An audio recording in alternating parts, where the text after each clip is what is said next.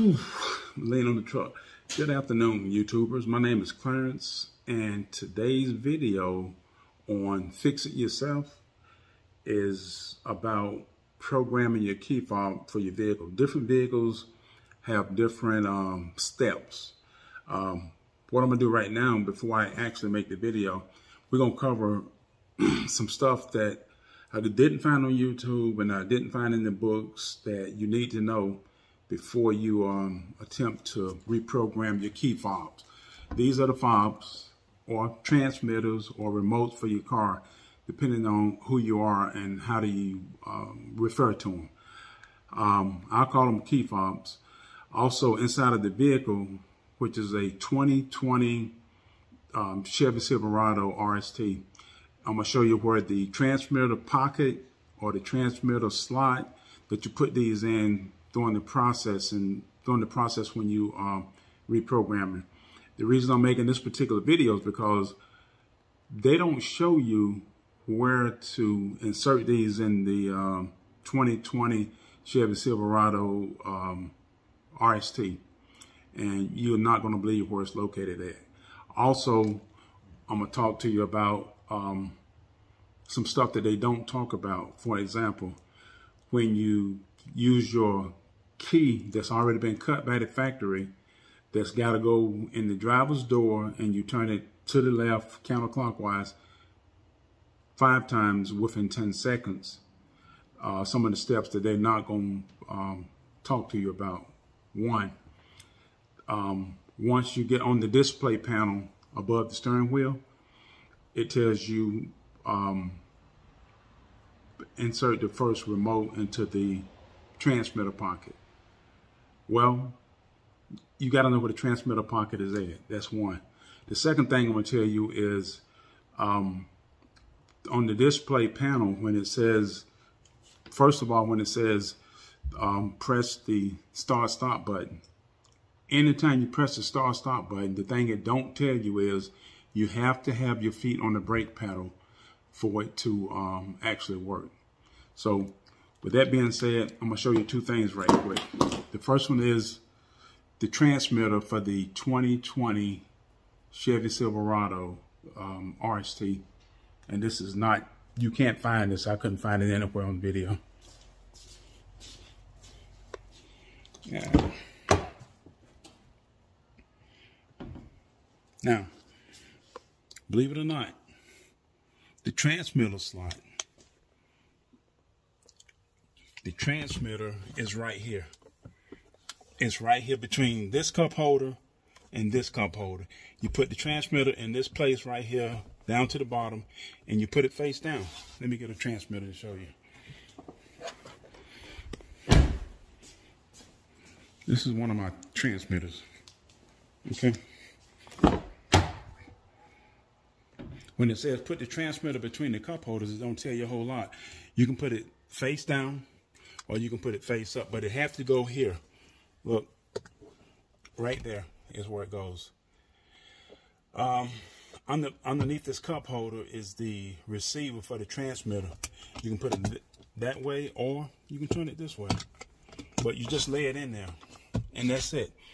That's where the pocket or the transmitter slot or whatever you want to call it, the groove is located at. I didn't know that. It's not on YouTube and it's not on Facebook, but this is it.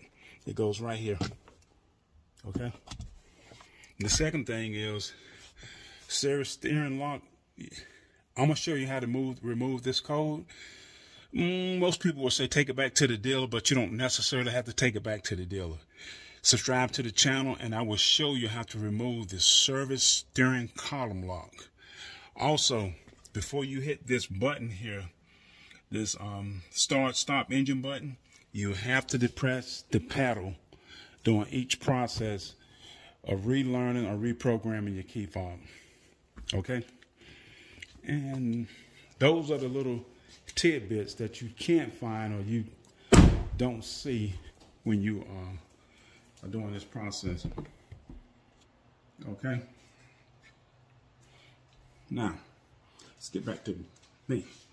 I have 2 that I'm going to use. I took the keys off because it's easier to use. So now that you know where the slot is at to where you put the fob in, the key fob or the transmitter or the remote at, that's one thing. I even had a guy that works at the dealership. He was a car salesman. I had a mechanic that worked at the dealership that did not know the center console between the two cup holders. Underneath there is a signal that picks up the transmitters that helps you with the reprogramming of these two items.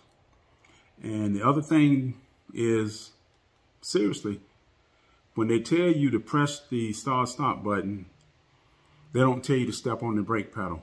Step on the brake pedal first, okay? I'm gonna talk you through the process right quick.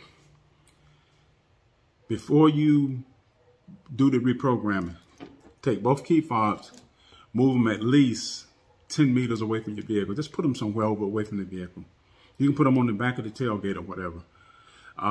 Then you're gonna take the key that's been cut by the dealer and the driver's door, you're gonna insert it in the driver's door lock, and you're gonna turn it 5 times to the left or counterclockwise in 10 seconds or less. After you do that, have the first fob ready, because you're gonna wait 10 minutes. 10 minutes, right down, almost down to the second, 10 minutes. And you're gonna look at the display screen on your dash above the steering wheel. And it's gonna say, insert the first key fob or transmitter into the pocket. And I just showed you where the pocket was at, and you put it in there. Then you're gonna step on the pedal, the brake pedal. You're gonna step on the brake pedal and you're gonna push the button, the start-stop button. And it's gonna say, please wait, programming. And you're gonna wait 4 or 5 minutes, 10 minutes, or whatever, until it says programming complete. Please insert the second key fob. And once it says insert the second key fob, then you're gonna insert the second key fob into that same pocket that I showed you previously. And you're gonna wait that process. Once it's over, the console message screen is gonna say successfully programmed. And once that happens, to get out of the programming process, listen to this, to get out of the programming process, you're gonna step on your brake pedal and you're gonna press the start-stop button, engine start-stop button, for 12 seconds. After that 12 seconds is over, it takes you out of the programming procedure. Now, once that's done, you press the lock, unlock on one of your key fobs, and you should be able to see your lights, accessories, and all that stuff work. And you're done. If your key fobs don't work properly, because the first time I did it, I had to go back and redo it again, and it took me 2 times. If it don't work, then repeat the process and start over again.